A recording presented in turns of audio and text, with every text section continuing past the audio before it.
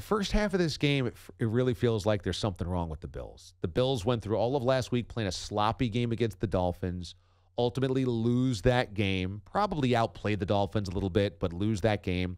Now they're down 20-3 in the first half against the Ravens. And Baltimore is a good team, but you're wondering, why aren't the Bills waking up here? Why are they sleepwalking through this effort? What's going on with the Bills? And then the Bills finally do wake up and put a number of points on the board, 17 points in the second half, and now it's a 20-20 game. John Harbaugh and Lamar Jackson have a good drive going inside the red zone, and it looks to stall out. And so the decision is, do you kick the field goal there with a couple of minutes left on the clock and go up by 3 and hope to get a stop from your defense, or do you not trust your defense and go for it on fourth down, knowing that if you don't get it, you don't have the lead anymore? This was John Harbaugh's decision. He's going to go for it on 4th and goal. Jackson from the gun. Sends Mike Davis in motion to the left slot. Jackson takes the snap. Pocket collapsing. Jackson under pressure. Backpedaling. Lobs to the end zone. It is intercepted in the end zone.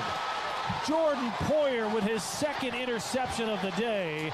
And Buffalo will take possession with 4:09 left to play. I felt like it gave us the best chance to win the game, because 7, the worst that happens is if they go down the field and score, and I think we'll get them stopped. But if they go down the field and score a touchdown, the worst thing that can happen is that you're in overtime. But you kick a field goal there, now it's not a 3-down game anymore, it's a 4-down game. You're putting them out there, you're putting your defense at a disadvantage because they've got 4 downs to convert all the way down the field.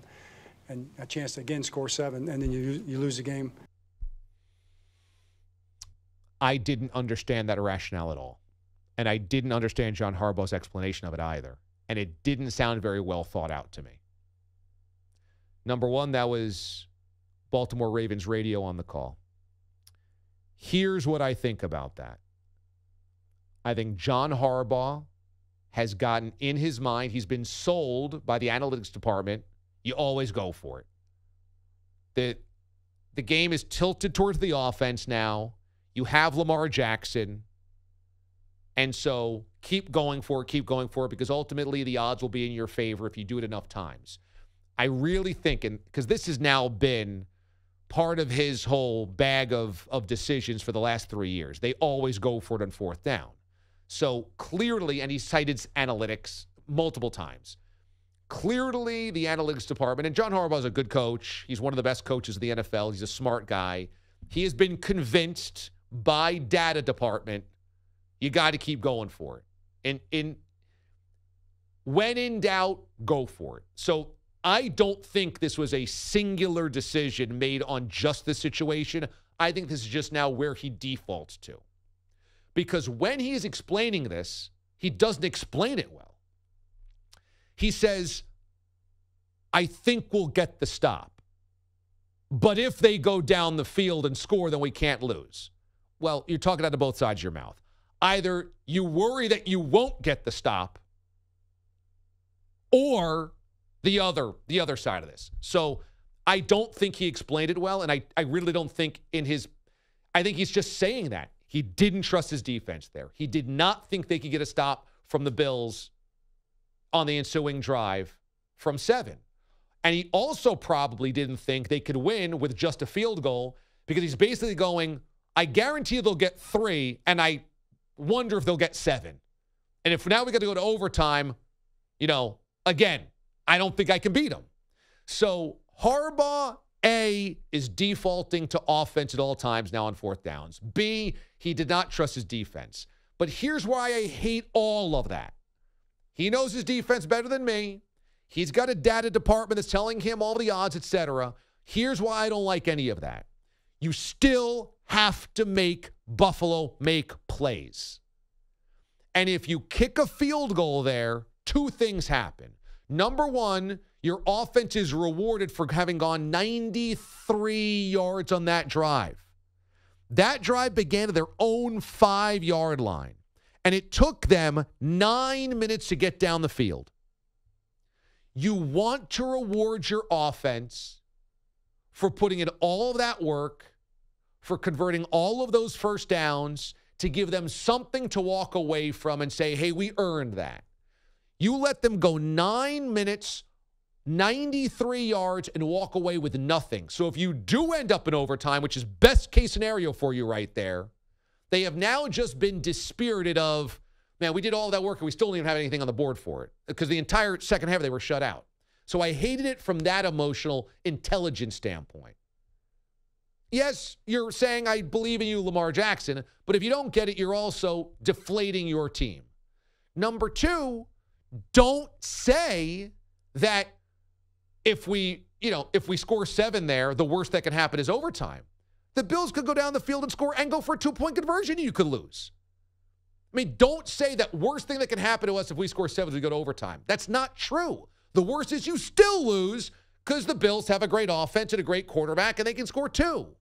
The point is, at some point, you need to make the Bills make those plays. And in this case, if you kick the field goal, you then apply some pressure. You know, Harbaugh's going, well, then if we only kick the field goal, I've got to make my defense defend 4 downs down the field, which I didn't understand that either. It's going to be 4-down territory no matter what.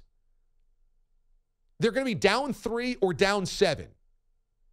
And so what, they're going to stop going for it on 4th down if they're only down 3? You mean they could kick a field goal? Well, yeah, they got to get into field goal range. In that case, it's a wet day, it's a sloppy day, and the first half the Bills' offense was junk, and all of last week the Bills' offense was sloppy. Kick the field goal, give your offense a little bit of boost, and say, hey, defense, you got to get a stop here. And now we've applied some pressure, and it's a wet condition, and now at least we are in control. And I know 7's better than 3, but in not getting it there, now the Bills only have to score 3, which is exactly what they did. They knew all they had to do was get into field goal range, and they could, and they did. I didn't like that decision. I didn't like the explanation. I like John Harbaugh, but I thought that was a butcher. I thought it was a butcher situation. And, okay, obviously the game had tilted in the Bills' direction. You had squandered a 17-point lead. Your offense wasn't working all half. You were worried that the Bills were kind of coming in your rear view, going to pass by you. But, man, just take the points and make the Bills make plays instead of making it easier on them. And that's what happened. And I didn't agree with it there. And I think it was coaching scared. And Marcus Peters clearly was PO'd about it because you're telling your defense, we don't think you can stop them from less than 3. Well, we think they're going to right down the field on you. So we got to score 7 here because we're screwed. And the play itself, I mean, I like Lamar, but he's basically just chucking it up. It's kind of a wing and a prayer. It's kind of a bit of a wobbly duck in the rain. I mean, is that your best play to win? I didn't like that end by Harbaugh and the Ravens. To me, it's the 4th quarter of a football game. And the decision is, do you want the lead? You're at home, 4th quarter, 4 minutes to play. Do you want the lead? Yes, I want the lead. I do not want to risk not having the lead here. To me, that was not a luxury the Ravens could take. Take the 3 points and force the Bills to go down the field and either kick a field goal to which you go to OT, or if your defense gives up a touchdown drive, okay, so be it you lose.